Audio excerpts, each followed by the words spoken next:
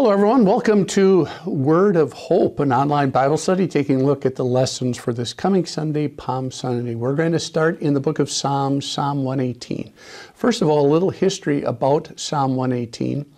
We don't know the specific occasion in which Psalm 118 was written, but it was written to underscore a victory that God's people through the king had achieved. Psalm 118 talks about God's people triumphing over their enemies. The enemies of God's people seemed insurmountable, but God in his power guided the warriors of Judah and Israel to victory.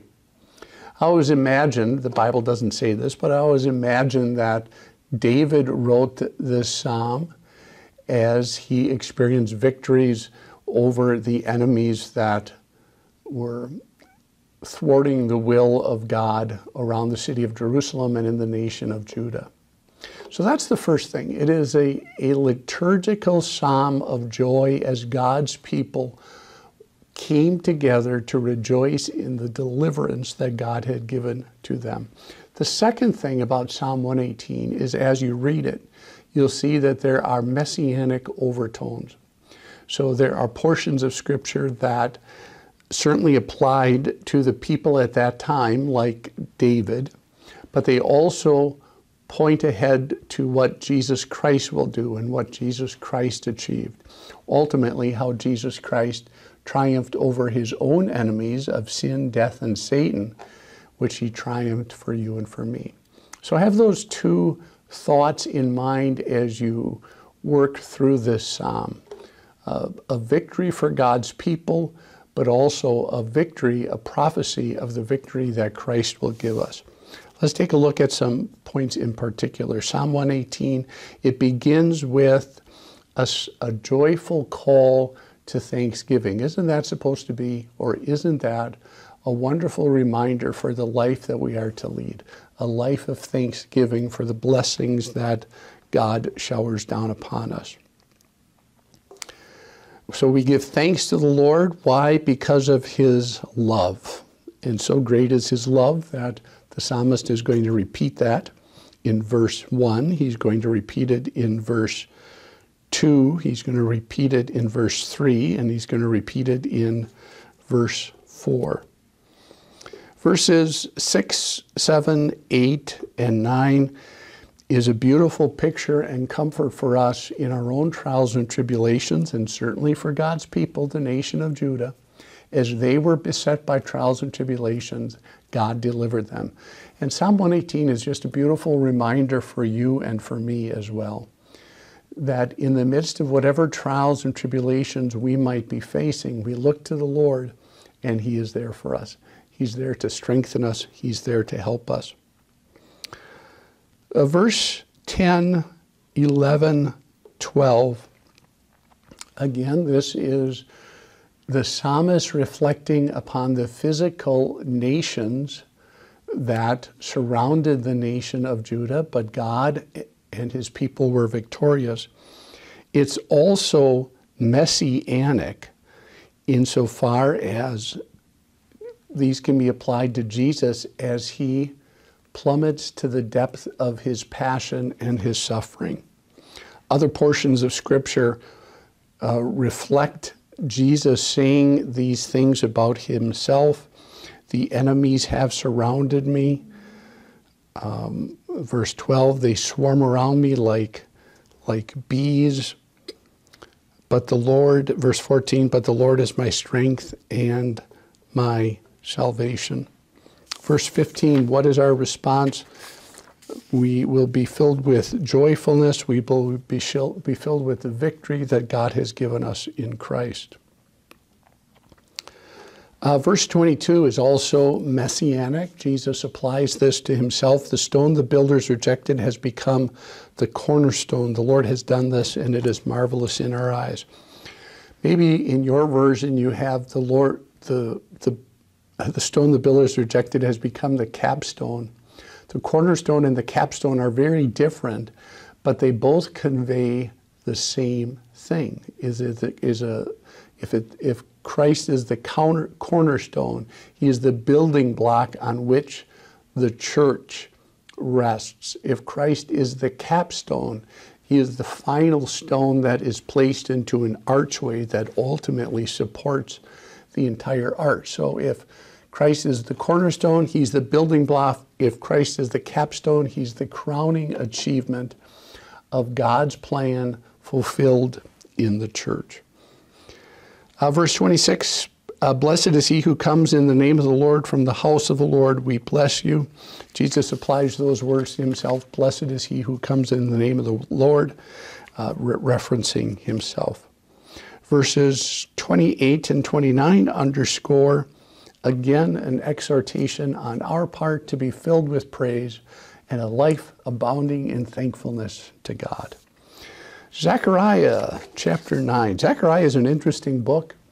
There are portions of the book of Zechariah that are apocalyptic, that is detailing future events through dreams and visions. If you read the book of Zechariah, you will see that there's similarities in some of the themes and ideas that the book of Revelation has, as well as the book of Daniel. In the 9th chapter, there is a messianic portion where the deliverer comes to Jerusalem. And you can very clearly see in this how the prophet Zechariah, 500 years before the event occurs, details that the Messiah will come into Jerusalem on, of all things, a donkey, on a colt, on the foal of a donkey. Verse 10 underscores for us also the theme that we see in Psalm 118. Just as God defeated the physical enemies of his people, detailed in Psalm 118, so the book of Zechariah details that the physical enemies of God's people will be defeated, but it's the spiritual enemies that are described in the chariots from Ephraim and the war horses from Jerusalem.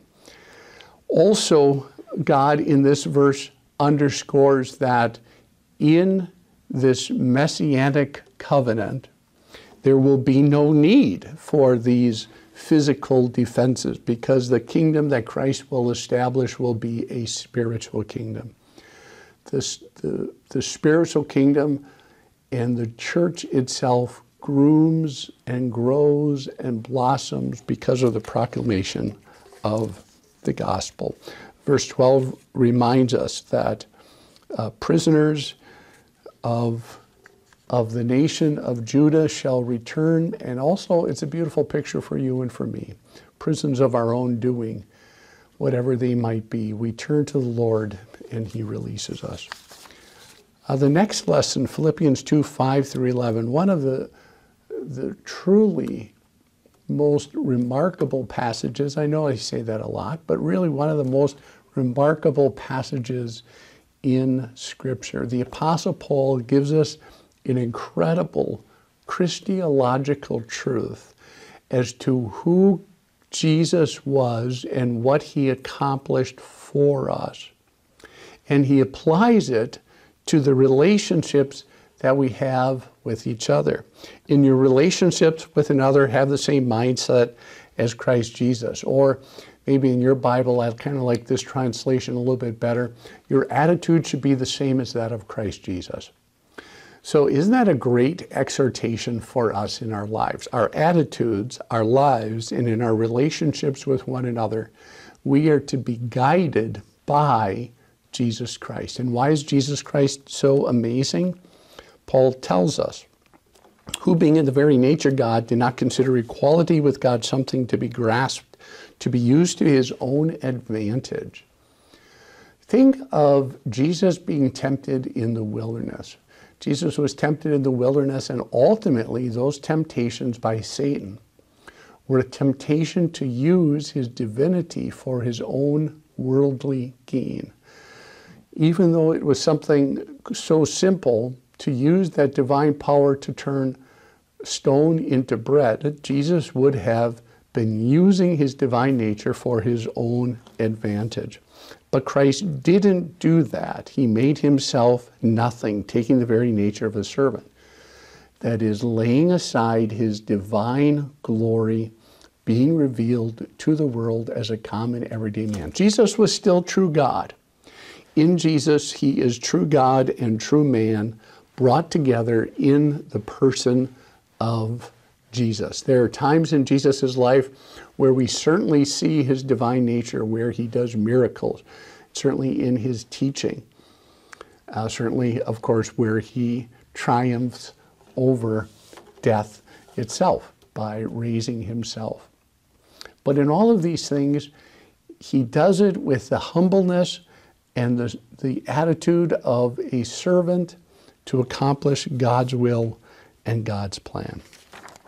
The last lesson, the gospel lesson, John chapter 12. So this is right before, from a historical perspective, right before Jesus celebrates the Passover with his disciples.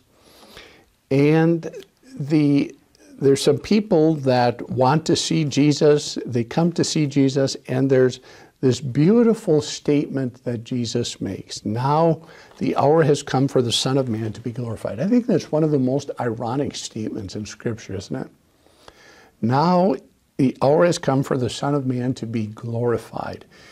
If I were to ask you, how might I glorify you, what would you say? Would you say, well, you could publicly honor me. You could give me a gift. You could give me financial gain. And all of us would say, yes, that would give me glory. But when Jesus says, now is the Son of Man glorified, this is right at the beginning of his passion. So Jesus is going to be forsaken, beaten, bloodied, bruised, ultimately flogged and crucified. And he says, yes, that is glory. That is glory in his obedience to achieve it. And it is glory in what is accomplished through the life, death, and resurrection of Jesus. Verse 25, wonderful exhortation for us in our lives. Anyone who loves their life will lose it, while anyone who hates their life in this world will keep it. So to find our life by ourselves is to live by our own standards and own rules. Hates their life.